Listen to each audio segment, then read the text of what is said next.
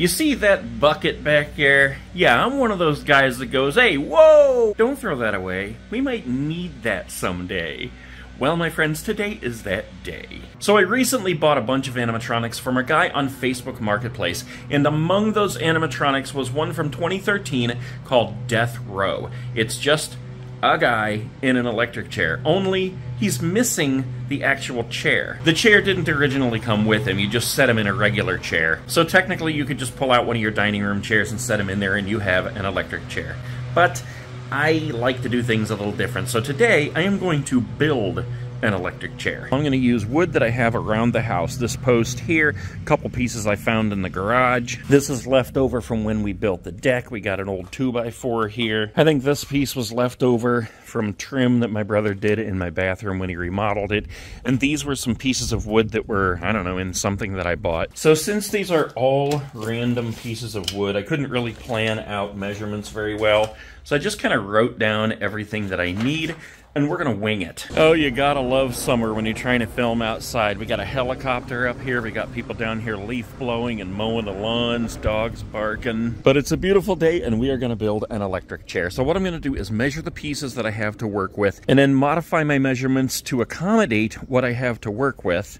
And then we're going to build an electric chair. Now, I also hit Goodwill for a couple things I need, and I ordered something special from Amazon to top it off. But out of this, we need to get back legs, front legs, a plywood seat, or slats for the seat. We need seat edges, leg shackles, arms, posts, blocks, slats for the back of the seat, and a bunch of screws and nails.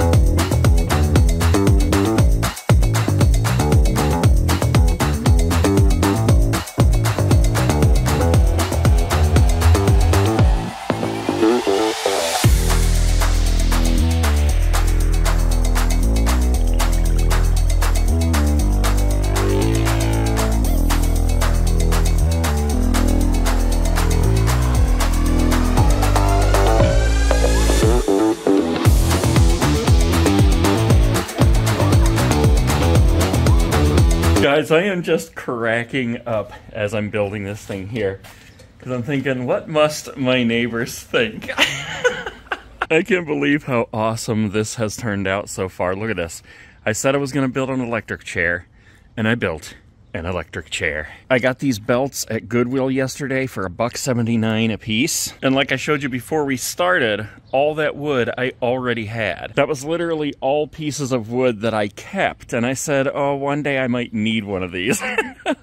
Okay, so I have one more thing to make this complete, besides the guy that's gonna get electrocuted. And that is these two plasma lights that are going to go right up on the top of each of those posts on the top of the chair. These were 10 bucks a piece on Amazon. They are battery operated. I think they use AAA batteries. And you've probably seen these kind of things before. In fact, on the movie Goonies, Chunk is playing around with one in the attic.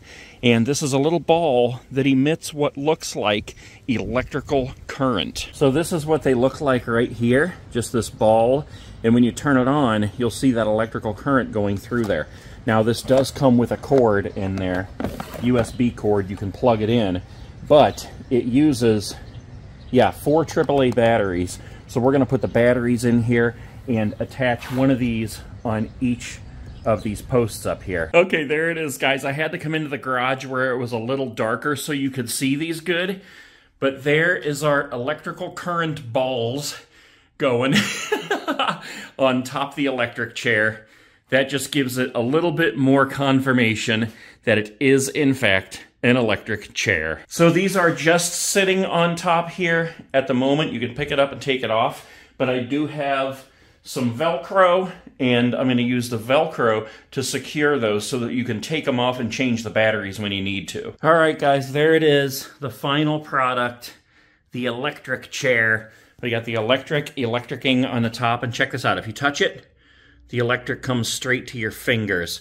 Pretty cool. Yeah, 10 bucks a piece on Amazon for those. Got them Velcroed on the top there. We got our straps for the arms, the legs. Pretty good looking, guys. It looks a lot smaller on film than it actually is. It is just over 3.5 feet tall. It's about 18 inches wide.